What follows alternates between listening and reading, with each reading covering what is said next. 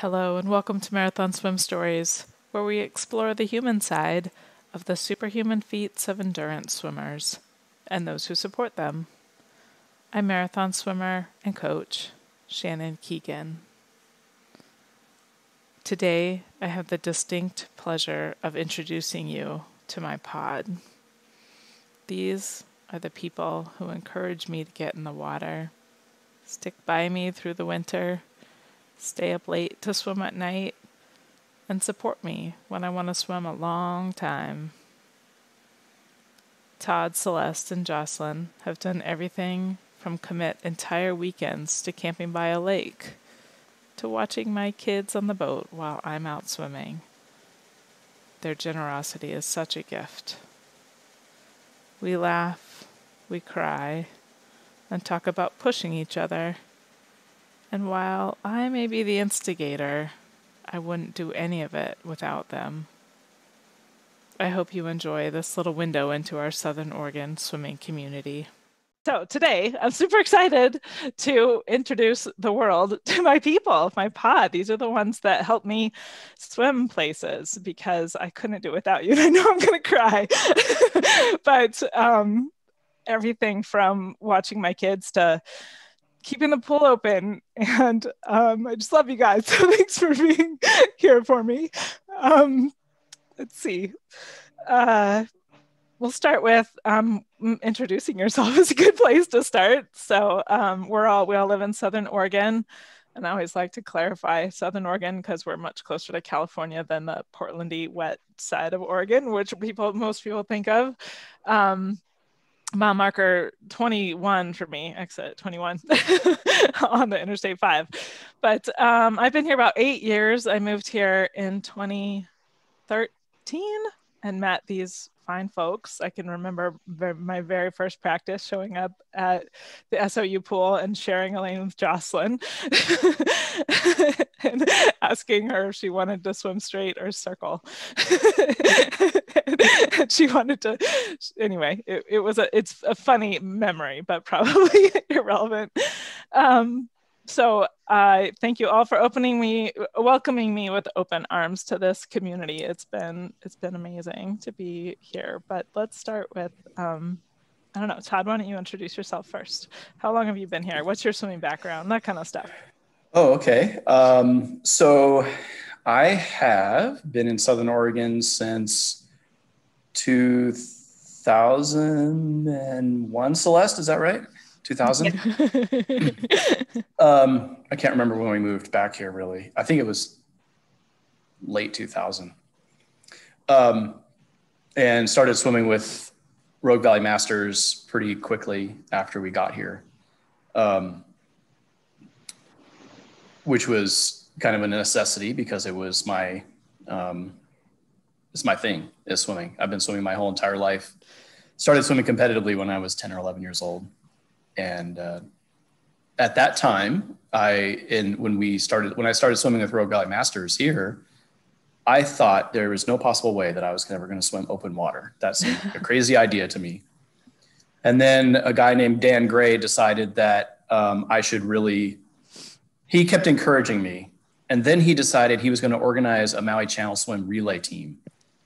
And I thought that was like the best thing ever. Like that was the best way to go start open water swimming. And so in the summer of 2003, I started swimming in Immigrant and swam at Applegate, the swim that we host here, that Rogue Valley Masters hosts. And Dan was the race director at the time. And I think in 2003, it was like a 1500 and there was like a stage race thing. It was some sort of, he called it a carnival because there was like a 200, a 400, and an 800 or something that all added up your times into something. Just, he had like funny ideas like that to try something different almost every year. Cool. And I just fell in love with it. I had a great time and started swimming in the lake every summer. I couldn't wait until the water warmed up enough that I could get in the water and split my time between the pool and the lake every summer. So that's kind of, I swam competitively in college and everything. So that's why I came out of college and started swimming masters, and the pool seemed like the only place to swim. And anything longer than a 500 or a 1650 sounded like a whole long way that I was not prepared to do. But somewhere along the line, Shannon convinced me to do the Portland Bridge swim. And so now I've done that. That's the longest swim that I've done. And of course now I've done it 3 times. And I go from somebody who did not want to get out of the pool to doing the Portland Bridge swim 3 times and going to the Northeast Kingdom and doing a week long of swimming that added up to 45 miles. It's a big, but I focus a lot on open water now. It's kind of my favorite thing. Yeah. Not super long marathon swims. I would say that the Portland Bridge swim is probably the longest swim that I want to do all at once. As like a 10 or 11 miles is plenty for me. Right. So we'll come back to some of that maybe. Celeste, do you want to introduce yourself? Sure. Lovely wife, Celeste. I'm Celeste. I grew up here in Southern Oregon, somewhere between mile marker 11 and 14. A stone's throw away from Emigrant Lake. So I grew up around water, but it wasn't until I met Todd that I was introduced to the swimming lifestyle and culture. Definitely on the sidelines many times, cheering people on both at the pool and at the Maui channel swims. And it wasn't until 2013, I think, I started swimming with Rogue Valley Masters at the SOU pool. And it was maybe the next year. So the first, when I moved here, that was when you first started doing Masters? Yeah. Okay. Yeah. And I enjoy water. I love swimming. But I remember those first days in Serenity Lane, trying to figure out, okay, wait, what is this, like breathing and water exercise at the same time? Like, I got to figure this out. And it must have been the next year.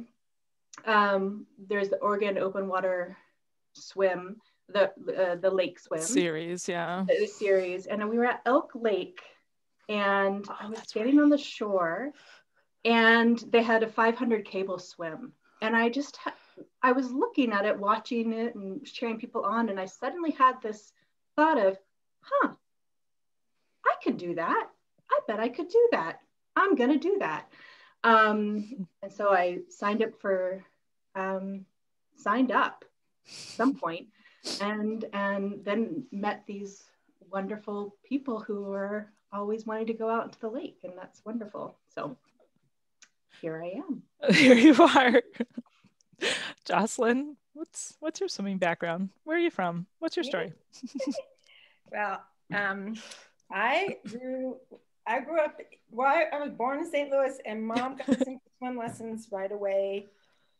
My mom was she didn't like getting her face in, and she didn't really care for swimming, but my dad grew up in San Francisco, and he was an abalone diver right near the shore and fisherman. And so they moved back to Berkeley after my brother was born in 58.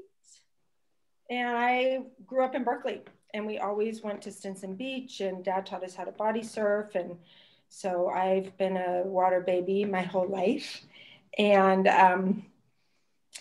swam and played water polo throughout high school. Well, really junior high, high school, college, and other. You start water polo kind of right away. You didn't just do like swimming, like just swimming. Well, I was age group, so yeah. I was probably 6'8", something in there, swim team.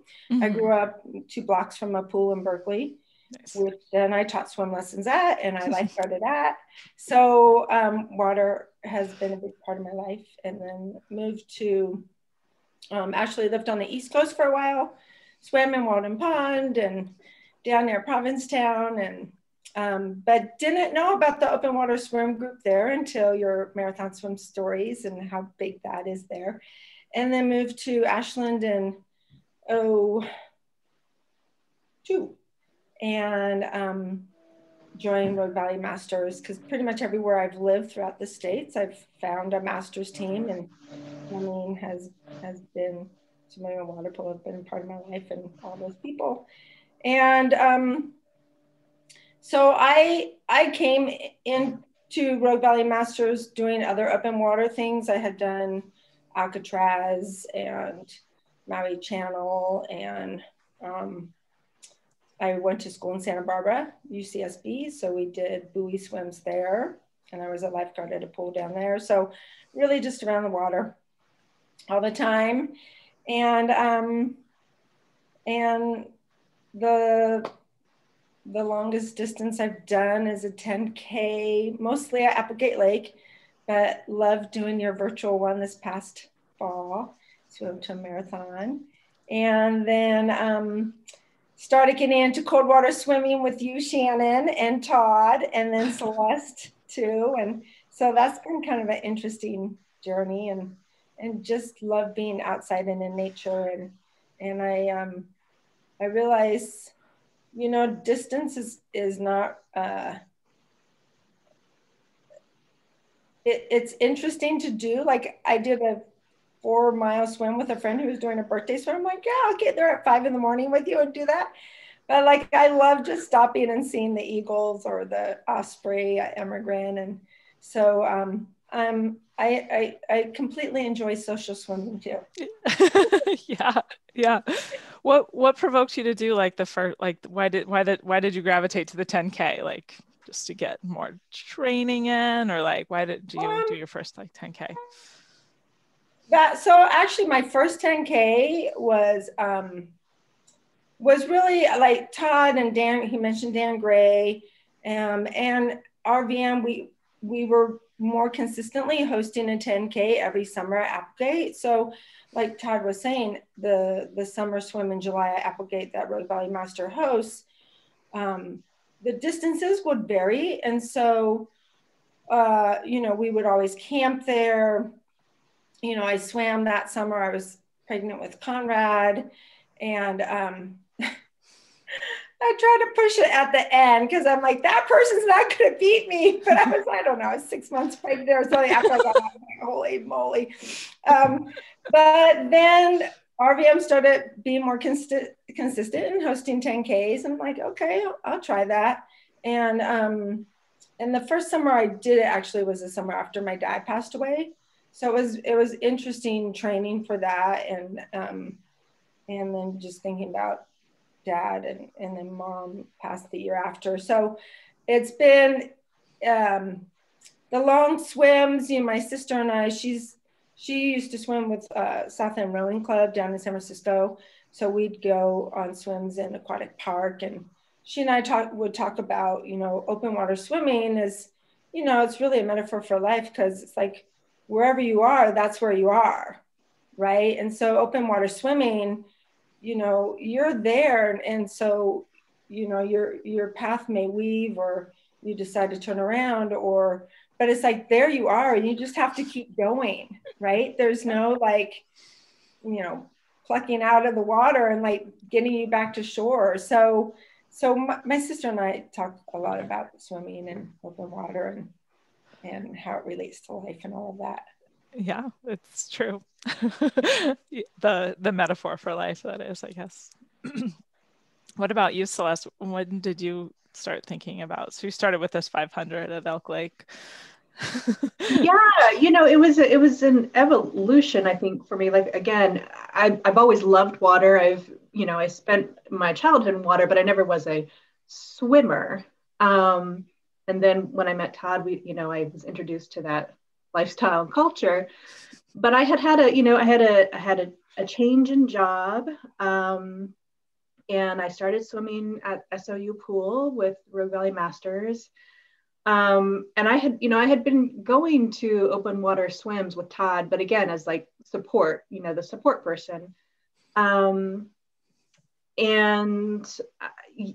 was at Elk Lake one day watching people, and I thought, not only can I do that, but I had this, I want to do that. And it's I never aspired to do it. It wasn't everything that I was ever going to train for, but I had that like inner little spark of, I want to do that. And I think I was watching people. So I didn't actually sign up for that one, but I signed up for the next year. But instead of doing just the 500, of course, Todd said, well, you could do the short series. So that's like what, 500? About 500, 1,000, and a 1,500. 1,500, yeah. And so I did that, and I was like, oh, and okay, well, that was fun, and it's beautiful, and I get to be out here, and yeah, and then I signed up for Whiskey Town, and that's like 2 point. Well, I think there's two swims. A mile and a 2 mile or something. Yeah, I probably just did the mile. Mm-hmm. Yeah, and then so slowly over the years until I got the spark of, well, I can do a 5K and I want to do a 5K. And I suspect that a 10K is coming at some point. Interesting. Being around all of you guys.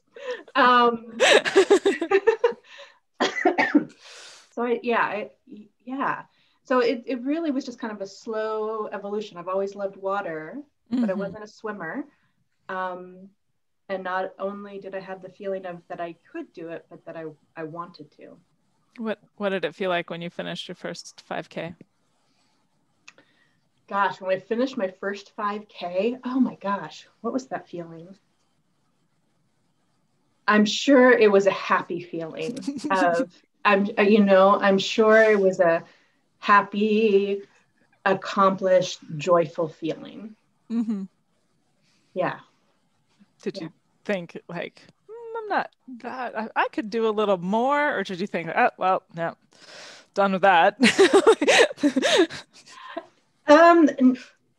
Neither. I wasn't done with it, but I also wasn't like, yeah, I'm ready to do the 10K. I think it was more, it was just a happy, joyful, peaceful feeling.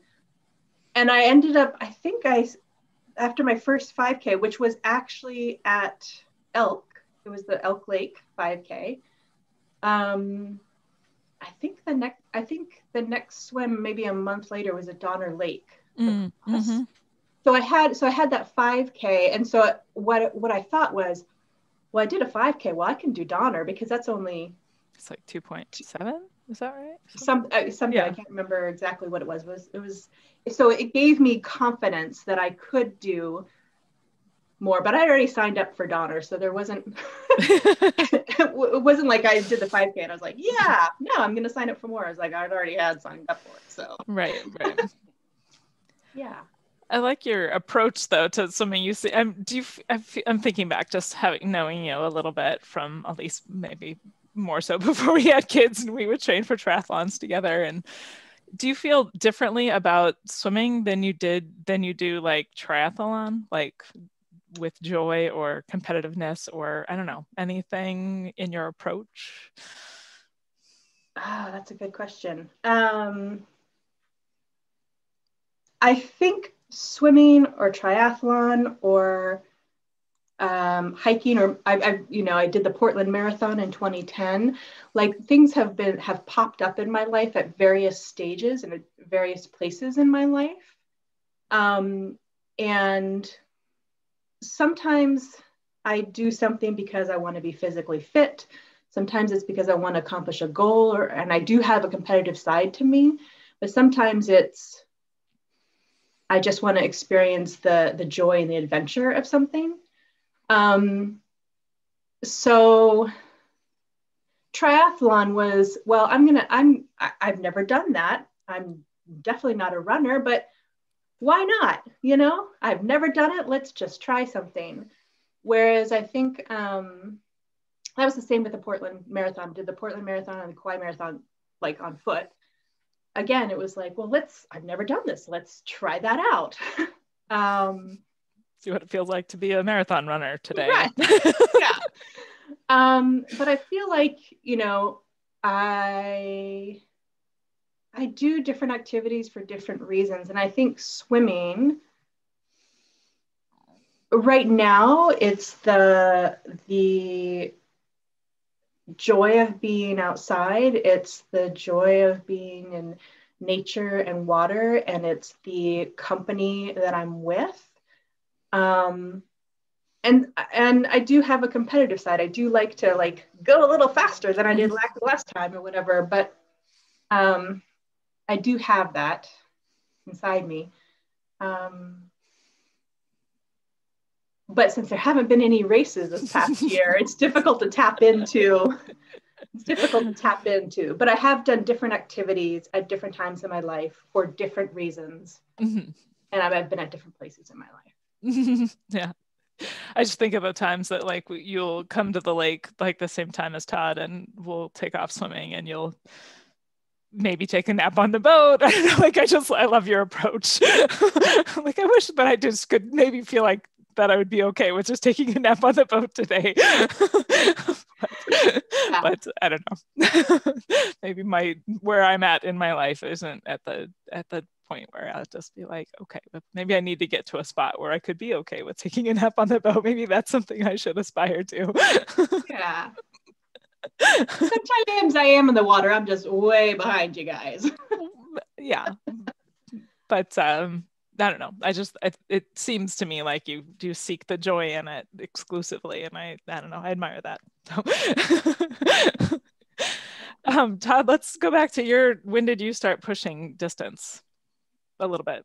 So there was the Maui, you mentioned the Maui channels, like your first open water kind of event thing? Yeah. I mean, we did in club swimming in high school, or like end of middle school, like 8th grade, 9th grade, somewhere around there. We swam across Lake Washington along the I-90 bridge. I grew up in Seattle swimming club up there. So we were always sort of in the water. And we had a pool called Coleman Pool that's right on the Puget Sound. And we would use that for like polar bear dips sometimes, like in the middle of practice. They'd be like, oh, if you guys can go in and immerse yourselves and swim a 50, then you can get out of practice. And we would all run out there and try not to get cut by a barnacle and run in. Like, of course, most of us failed because it was so much colder than the pool and we weren't cold acclimated. And so you had to get back in the pool. But yeah, I mean, that was at the time, so that's a couple miles, I don't know, maybe a mile or something across there. But it was like a group swim and we had a boat and we were all kind of half treading water and half swimming. So I think when I really started going toward longer distances, like that's actually that when we went into Maui in 2003, I swam the Waikiki rough water as well. And that's a 2.4 mile swim. Yeah. And so that was the longest like solo swim I had done at that point. And I think I started like, you know, with the Oregon Open Water Series, I got exposed to a lot of different distances, 3,000 and then 5K up at Elk Lake. And then Elk, they have the Survivor Series, which is all 5 events. So 500,000, 1,500, 3,000, and 5,000. And so that became a goal, right? Let me see if I can do this whole 11K like over the course of a weekend. Mm-hmm. And then we added in the 10K at Applegate when we were hosting that. And, so I think it was just sort of like a drip, it was almost like a drip campaign, like gradually over the years, like, okay, I did that 5K and then, Applegate has a 10K. Well, I guess I might as well do that to see how that goes. And ended up doing it like 6 or 7 times after that, so, and then when the bridge swim came along and you were like, let's go to the bridge swim. And I was like, oh, well, that's long. But I was like, well, I've done 6 miles and maybe I can do 5 more. Well, that first one was really painful. But yeah, I think it, like Celeste said, it's kind of like it was an evolution. And, I think I would say that when you moved here and started swimming with us, an immigrant, I think you started pushing us to go longer distances. Like prior to you being here, we would go a mile out and a mile back or so. And I think back fondly on those days sometimes. And like, I remember when we would come and do like going to the dam was like a half season in, we would, do that 5K to the dam. And then I remember last year I was like, let's go to the dam. Like the first time we were all together. It's like, yeah. What happened to the days when we would just go to the point? Yeah. You're like a swim whisperer. You're kind of like a little drug whisperer, but like in a good way. You're kind of like, hey, just try it. Good. Let's just go a little. And the next thing you know, you're like, get deep, man. Yeah, that was like, back then when you started, I remember one of those early days that you were swimming with us being like, okay, we went to the point and this is like the first time we're going to the dam. Mhm. We were going to swim across the lake, and we were all like sprinting because we thought, oh my God, we're going to get run over by boats. Right. It's Of course much more we didn't. hazardous And now then with the rowers, but yeah, the rowers weren't really there at that time. And yeah. it wasn't a thing. And we pretty much had the lake to ourselves anyway. Yeah.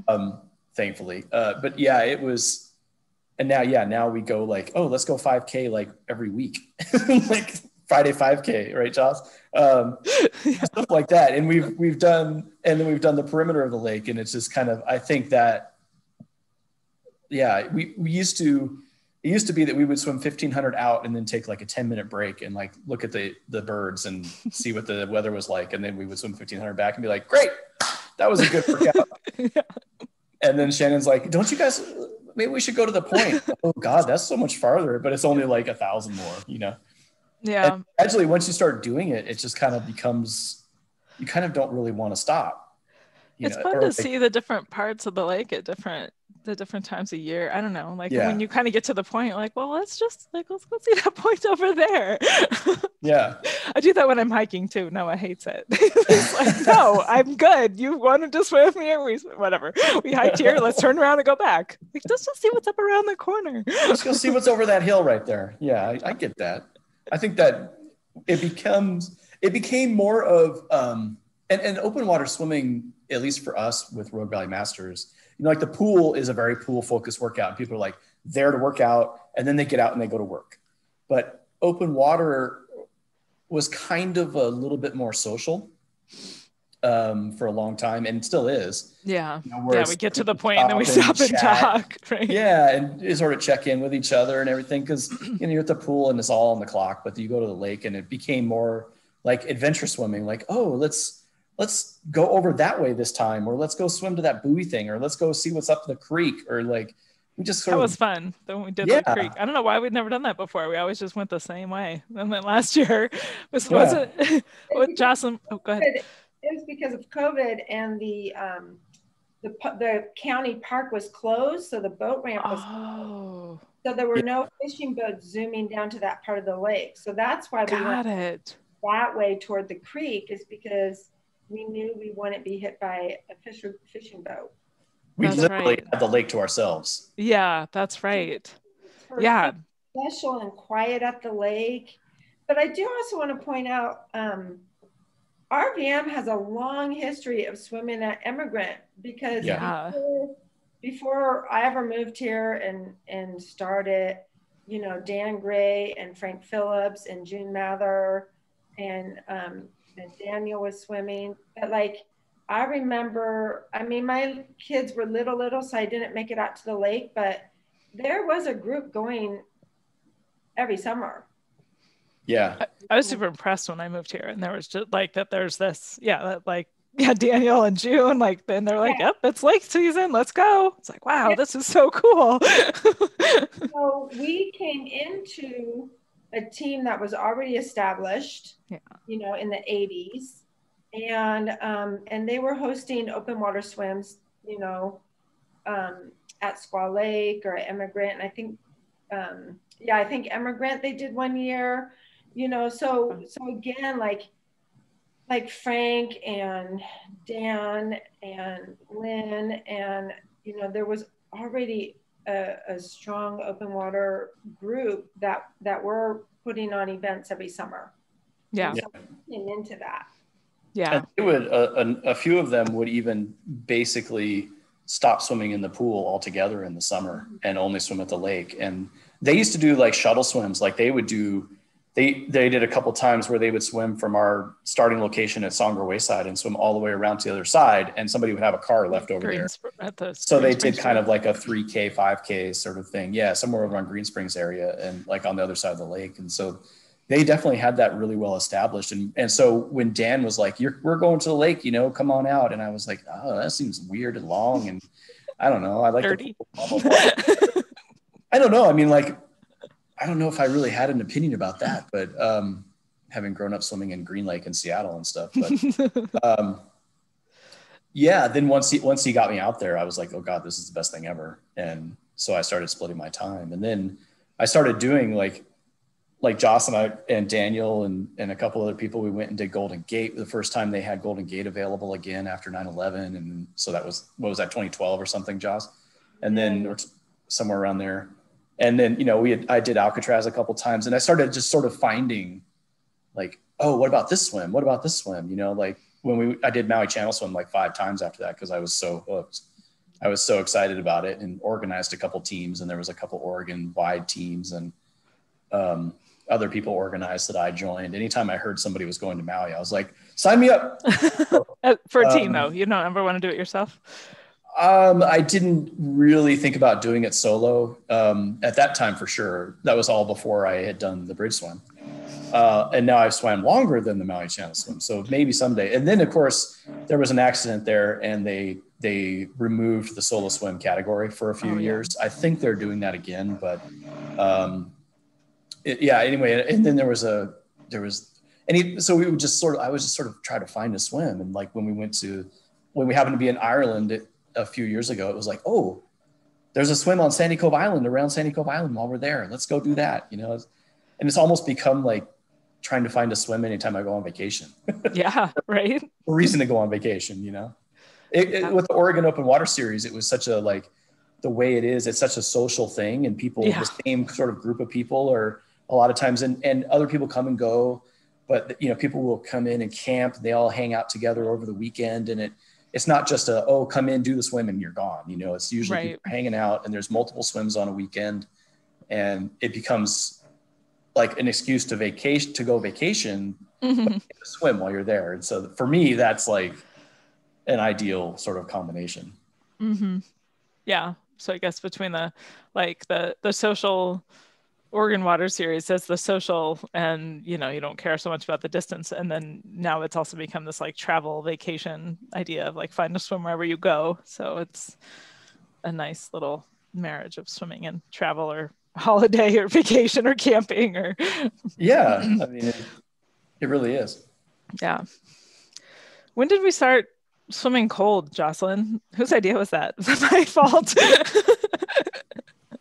Well, so I think it was fall of 2018, maybe. You and Todd went to Waldo in like October or something. And then that's right. Yeah, it was like the middle September, or it was after Labor Day, wasn't it? When we saw Jessica up at Waldo. Yes. Pouring down rain. And it was raining. Yeah, Kid Slash was on the kayak in the rain. Awesome. Yeah. So you two went to Waldo, and then I think because you were trying to train for Scotland, the lock. So that was supposed to be, I think it was maybe Tahoe the first season. Okay. Anyway, so this year was my third winter. Yeah. Right? So 18, 19, 19, 20, 20, 21. Yeah. Wow. Yeah. Why did you let me talk you into that? You're way better at it than me. Now you do it way more than I do. Well, that first winter, like you and Todd swam at Waldo, and then you were talking about, you know, wanting to swim through the winter, and I'm like, I want to do that. I don't know, like it wasn't like it was a challenge. It was just like I had been swimming in the summer at Immigrant so much that I love being out there and in nature.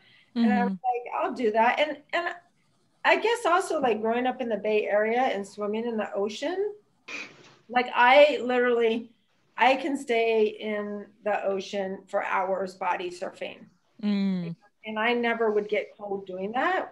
So I don't know, maybe it was that. I was like, I don't know, something else to try. And yeah, that first winter, we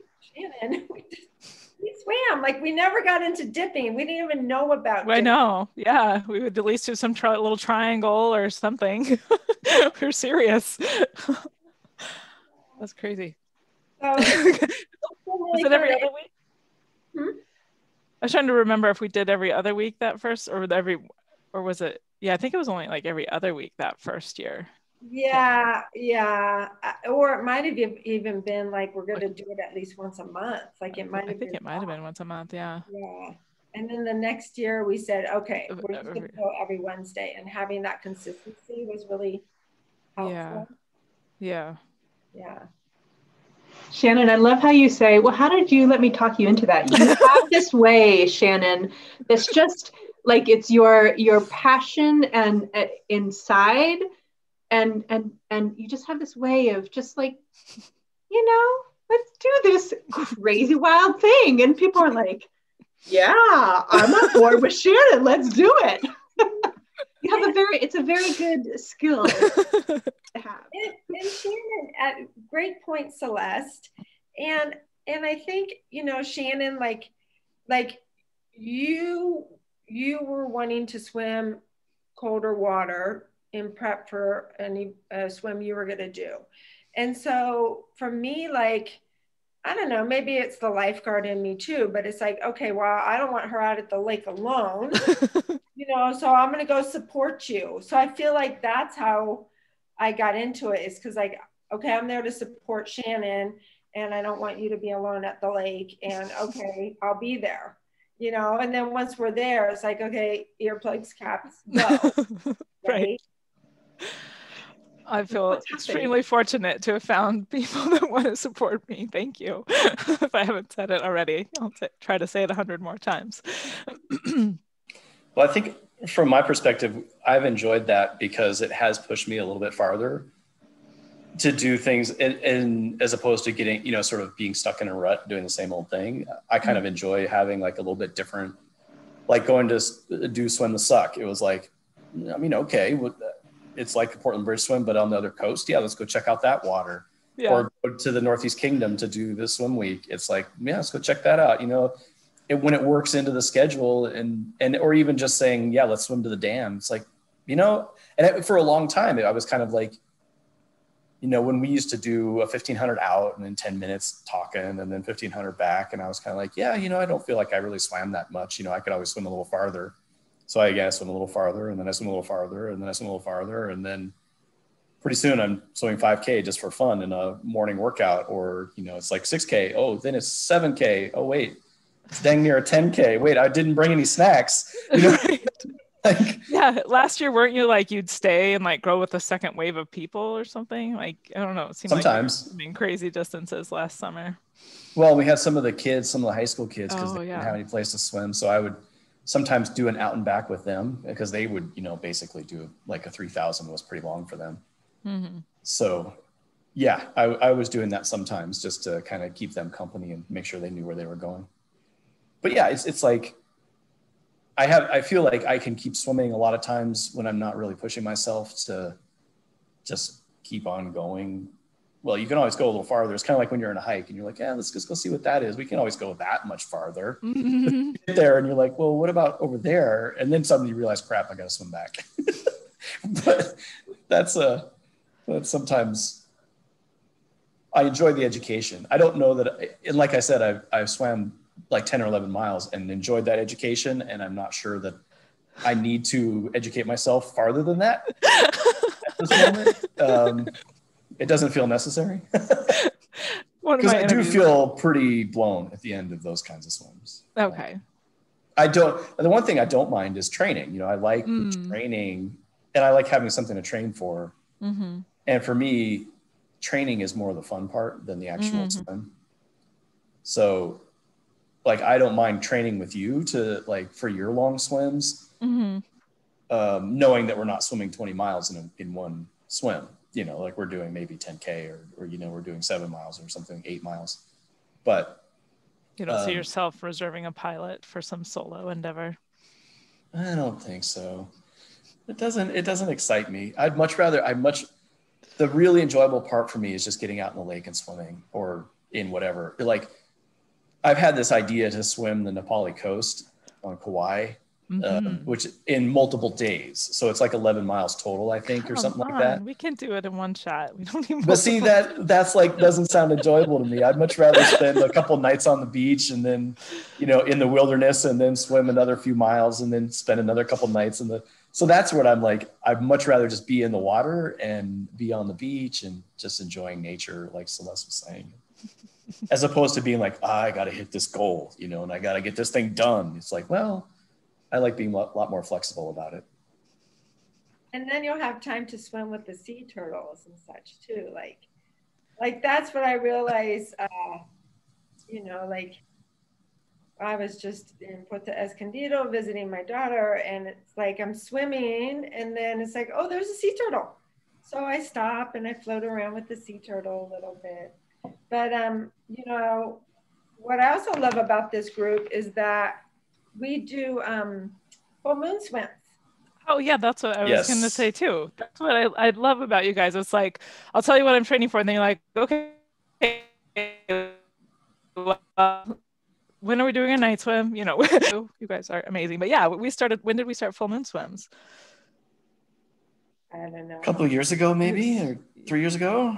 Yeah, because I remember, was it 17 when I was going to go do Lake Memphremagog the first time, and we organized some kind of night swim with, because I remember like June came out, we got some kayaks out, but I feel like that was kind of when we first started the night thing. Though there was one you guys did from your house though, where at the potluck before, I remember missing that one, having 2 small children. Yes. But I think 2017 might have been the first summer that we, at least that I was around for starting a night swim thing. Up on the hill. Yeah, but then now it's become a thing. Well, Jocelyn's making it happen every month. Yeah, and That's totally true. Yeah, and it's been super fun. yeah, and one of the coolest things was watching planets rise. Like Todd and I were out, and we're like, we'd see the sky get a little brighter. So we're like, "Ooh, there's the moon." No, it wasn't the moon. It was a planet, and then another planet, and then the moon, and that was amazing. And it's been interesting because the night swims that we started doing were kind of like you're training, you know, for a nighttime swim. And so we were swimming. And then sort of last summer, we would swim out like maybe a quarter mile and then just tread water for like 30 minutes while we watched the moon come up, and then be like, all right, that's good. We're going back in now. It became less about swimming at night and about like just sort of enjoying the moonlight coming up and being in the water while we're doing it. Mm-hmm. Yeah, I appreciate though. You'll always ask me though, Todd, like, how far are you swimming today? Where I have to be like, oh crap, do I have a goal? Because sometimes it's more fun to just go out and tread water and watch the planets rise. But I appreciate that you always ask me, put me on the spot, because it's important when I set lofty goals to have I think I need also to know what I'm psyching myself up for. Like I kind of like to get, when I'm getting in, to be like, all right, I know I'm going to swim to this point and back, and sometimes I adjust it in the middle, like, oh, I feel pretty good today, so I'm going to go an extra 1,000 or something, or I'm going to go around the corner or something. But I always kind of like to have a general idea of what I need to expect. And yeah, it's kind of like when you go to the pool and you want to see the workout before you get in. So yeah. Or like you want to know the workout, like after warm up, you kind of look ahead and see like, okay, how am I planning? That's how I do it anyway. A lot of us, Jocelyn's like, no way. For a long time. Like it's always like, it's nice to know kind of what's coming. So you say, okay, well, I'm going to put my energy in that spot, or I need to know that there's actually a bunch of sprints here and then a bunch of sprints there. So maybe I should plan. You've just divulged a huge part of your personality. You need to know what's coming. That's probably why you don't want to swim much longer than 10 miles, because you might not know what's coming if you swim longer. Well, but I think if I knew that I was swimming longer than 10 miles, I would be like, okay, this is, you know, I'm swimming this distance or whatever, and I would train. Right. How did it go like in the Maui Channel when things just didn't quite go your way? Because, you know, like you have to be a little flexible in the ocean. Oh, sure. Yeah. No, it was, some years it was flat, and some years it was as bad as it can get, depending on our course. You know, like one year it was whitecaps out there. I mean, it was like 5-foot swells or something. And so it was coming from it was broadside to us, you know, we're going across, and in the way the channel is, you know, it's going north to south, and the way the waves and the wind were going. And so the boat was going basically perpendicular to the waves, like kind of basically crabbing across the channel. And we were swimming, you know, and I got rolled multiple times, like a white cap and a wave would just come over me. And I'd come up and just be laughing, you know, like, what can you do? You know, like, right. I've done that channel multiple different ways too. Like one time we did a 3-person team. One time we did a 2-person team with one guy swimming solo behind us. That was we were kind of not exactly a fully legal team, but we got approval from the race director to do that. And so we were doing 30 minutes on and 30 minutes off with a guy right behind us. So it was interesting doing it all those different ways. Cause when you do it like as sort of like the official way, you do actually get that much swimming. You swim for 30 minutes. And then after that, you do a 10-minute legs until you're done. And there's 6 people. So you're mostly sitting on the boat. So and there was one year too, that year we did it with 2 guys and 1 person swimming solo behind us. Our navigation was a little messed up and we had to swim up current to get to the finish beach. And it took a long time. And I'm fine with being flexible like that, but I have like the frame of reference to be like, this is the compartment we're doing it in. The flexible compartment. Yeah. And what happens inside that compartment is like, whatever, you know, but I know that we're doing this point to this point and whatever happens during that time is fine. So I think I don't know, maybe you know more about me than I do, but no. I would almost feel like if I was going to do something longer, like with a bridge swim, it was like going. I know I'm doing this distance. Right. And I think I learned a lot about how to frame myself in that swim because the bridges come so fast. Mm-hmm. And then there's like a really long, there's like 3 miles where there's no bridge and you can see a bridge down there, but it doesn't seem to get any closer. That really psyched me out the first time I did it. Yeah. And I think because I created expectations for myself and I think I've gotten a little better about not doing that. Yeah. You know, I thought, okay, you know, this is like that bridge should be coming along pretty quick because all the other bridges did, but it's not that way. No, not that last one.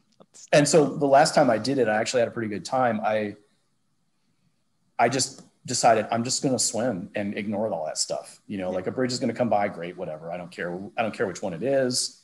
You know, I'm not marking distance or time. I'm just swimming.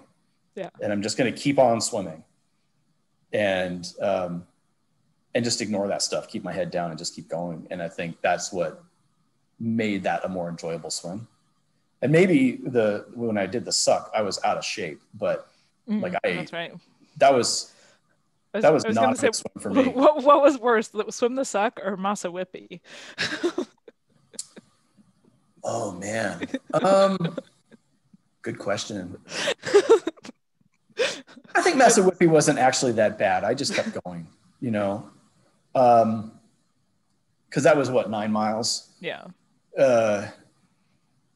I didn't really have a lot of attachment at that point. I was just going for swim, you know, and I think the suck was worse because I hadn't swum in like almost like 3 weeks or something before that.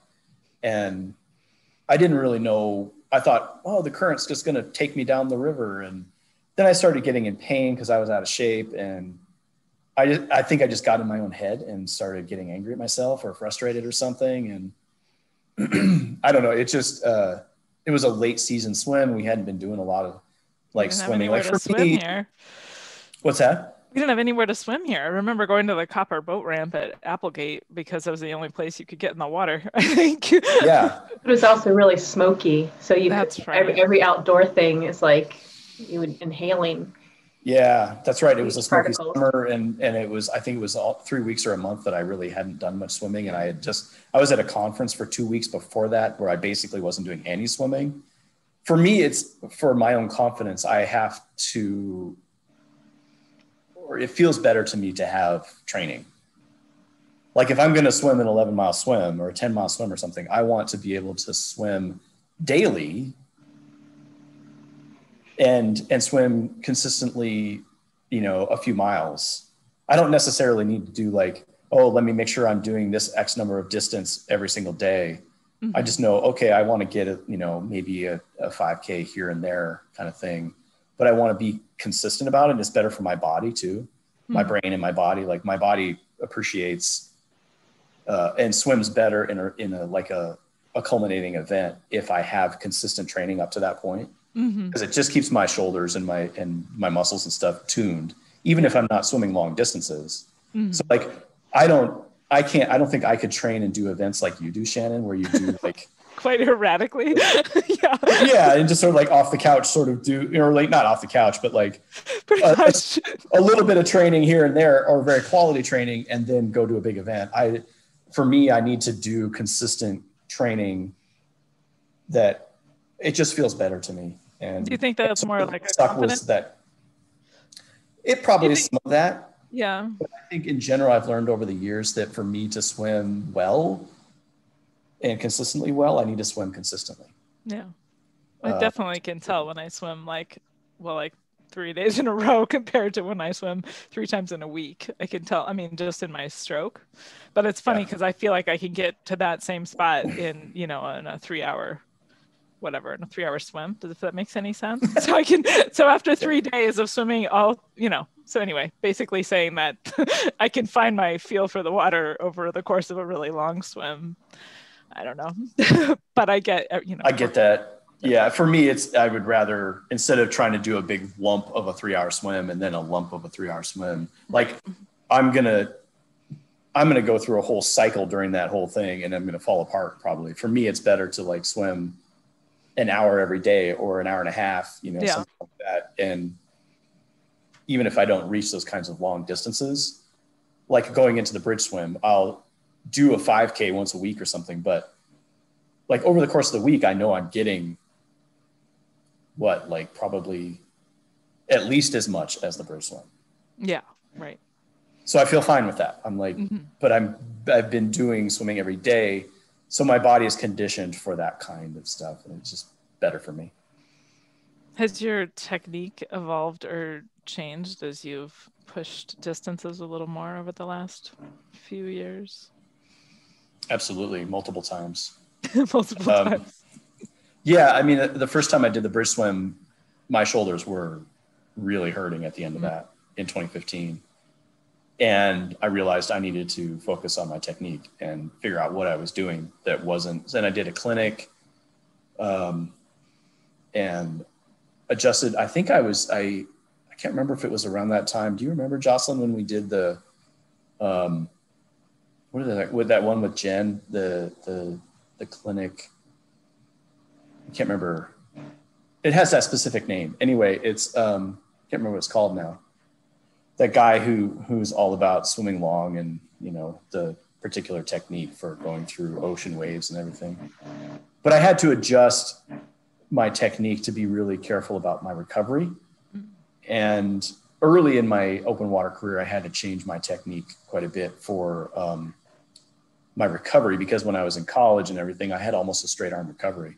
And that hurt me a lot in some of my open water swims early on. And I had to adjust that. And then I had to think about actually hand placement and core and where my pull was going. And this last couple times I've done longer swims, I haven't felt that bad.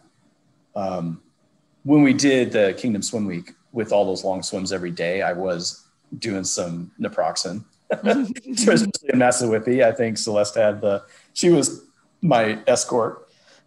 I think we had that in the kit, as those daily long swims. So I think that's part of it. Is I've definitely messed with my technique and tried to get it to a point where I can swim a long time without being in pain. But there's a point at which, for me and my body, I think I don't care that much about going the long distance to push through that kind of pain to say, well, I'm just going to swim through it, or whatever. Because I would much rather have a good time. I'd rather, instead of being constantly battling myself to be like, no, fix your technique or just forget about the pain or take some drugs or whatever. I'd much rather just have a good time and come back and be like, that was so great. Instead of being like, God, that hurt so much. And I had to do all this stuff to figure out how not to hurt. And, yeah, I don't know. It's, but yes, I've definitely gone through multiple evolutions of technique over the years. You mentioned boat support, escort. What, why do you agree to let me say Todd, let's go to swim around the perimeter of Applegate and you'll just escort me in your boat. Thank God you have a boat. But why would you be okay just sitting on a boat for, what is it, 6-8 hours? I think because I want to support you and we support each other in sort of general ways. And you have goals that I want to help you accomplish. And I enjoy hanging out on the boat. I have one. It's fun for me to do that. And also it's entertaining and I get a little swimming in while I'm at it, and it's a nice day on the lake. I mean, like what's not to like? Joss? I really wanted to say, like, Todd and Celeste are two of the most gracious people that I know. Like, really, they share of themselves, giving time. I mean, so much. They have helped me through moving from one house to another, and just having the boat up on Lake of the Woods and taking my kids water skiing, and just Celeste sitting on, I think it was Susan's sup, right, that you attached a seat to that September 10K in Applegate Lake where it was so windy. Like, like the amount of time and love you guys give us is amazing. It's amazing. Thank you. Well, we enjoy it, I think. I'm speaking for myself. Yeah, it's mutually beneficial. I mean, we are enjoying being out there, and it's enjoyable to see our friends accomplish their goals, make goals, first of all, strive and accomplish them.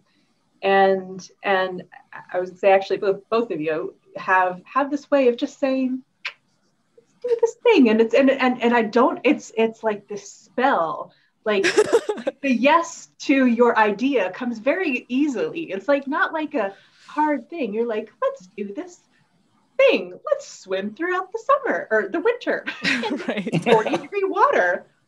Okay. Like, you both are just like this, you got this way about you that just lures in. And so Yeah, so Todd and Celeste, this was your first winter swimming all winter because we had no pool. What was that like for you? Do you think you'll do it again? Maybe is where I want to go with that.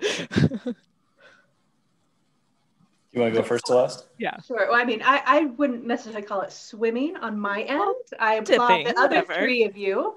I will say that one, having you guys say, hey, we're going to do this and do it on a consistent basis. One, just having that group, that support network, that motivated person to say, hey, we're going to do this. That's the first, thing to kind of pull you in. For me, I mean, I remember maybe it was in September, October at that Lake of the Woods. Maybe the water was low 50s. I don't even know what it was, but I thought, oh my gosh, is it so cold? And then I had this moment just writing the thermometer down with you guys at Emigrant off the dock, and it was like 40, and maybe it's 41, something like that. And I remember thinking, like, this is enjoyable and I'm having a great time. And again, I want to do this. Why? I don't know, but I do. It's there. I never thought that I would of my own volition and just get in 40-degree water and, I mean, hang out for a couple of minutes. And so for me, it's been fun to be with people. 2, it's wonderful to be out in this beautiful place. 3, it's a new adventure of trying something new. Like, I didn't do that before, but now I'm doing it. Right. And so like all the different aspects of it are just like enriching to life, and make you realize the important things in life and the good and joyful things in life. So yeah, I mean, one of you says, hey, let's go winter dipping, I probably will go. If you know people are at the lake on Wednesdays, then. Yeah. Todd, Yeah. what about you? Are you going to winter dip this year?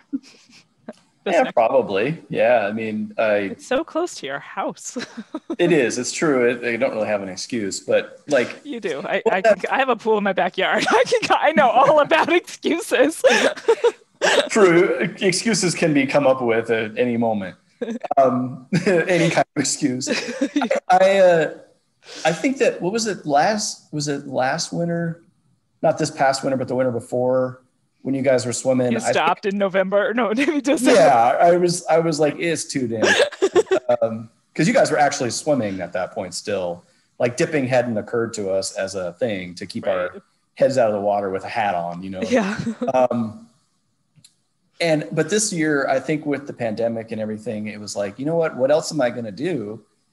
I'd like to get in the water. And so I bought neoprene shorts and neoprene socks and neoprene gloves. And I sort of, realized that, that is still a valid thing to do. And we turned it into dips that were, again, a little more social than just like, oh, we're trying to go for a swim.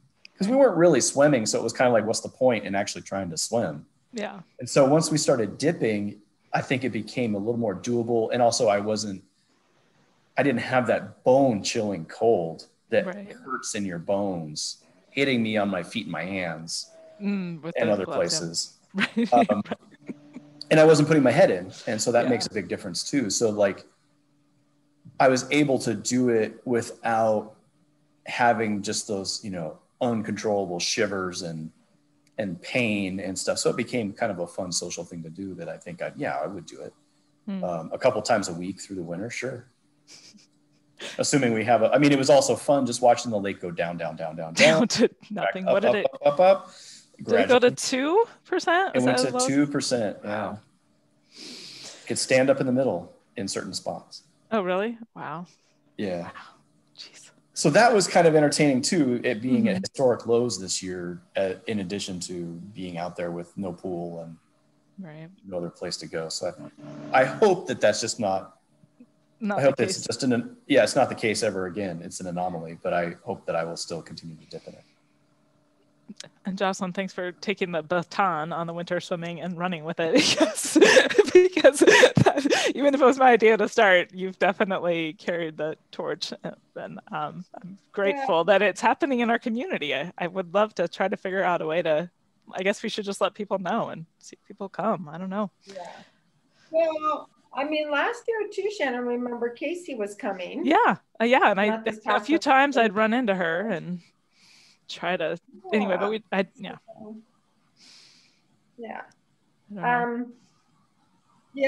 I do think having the consistent days helped. Like, we were doing it every Wednesday and Sunday. So that was nice before the pool opened. And really just, even though I'm around people all day at my job, like knowing I'm going to see my people at the lake, it really was so good for my heart and soul. And just being out there. And there are a lot of times because of the pandemic, I really try to stay on consistently waking up early, like I usually do. And Shannon, you started Tuesday, Thursdays at 5:30, the marathon swim stories. So that kept me going, getting up early. And then I was like, okay, well, I'm just going to go see the sunrise every day at the lake. And so I actually have gone out to the lake every day since October. There's some days I've missed here and there, but pretty consistently just walking out there. And I just saw some goslings, so there's more geese around. Oh, yeah. Babies are being born. They're really cute, but I'm like, oh, poor geese. They're such poop machines. Such poop machines, yeah. Oh, the dock. I cannot believe how much you cleaned that dock last winter, Jocelyn, and all of you. My gosh. Wow. The community. Yeah. We're over an hour, but thank you very much for sharing yourselves with all of my Marathon Swim Story listeners, you guys. And sharing yourself with me. I feel so grateful to have your friendship. And I guess I wanted to mention too that, you guys are the core, but the group definitely extends to others who help me accomplish swims. But I just love that I can count on you guys. So thank you very much for being there. Thank you for enjoy it too. Pulling us into your group. Yeah. Yeah, putting the spell over you. And I hope that everybody in the world will get to meet you all when we start having Camp Shasta one of these days. Yes. Another thing that I've told you guys, you're like, what? Okay, let's do it. It's fantastic. All right, you guys. Well, have a great Sunday. Thank you so much for your time today. I hope you enjoyed today's interview. Do you want to take Marathon Swim Stories with you? Subscribe on your favorite podcast provider. Want to connect with like-minded limit pushers? Join us for Marathon Swim Stories live on Tuesdays at 5:30 a.m. Pacific, 8:30 Eastern, 13:30 GMT. Thanks for watching.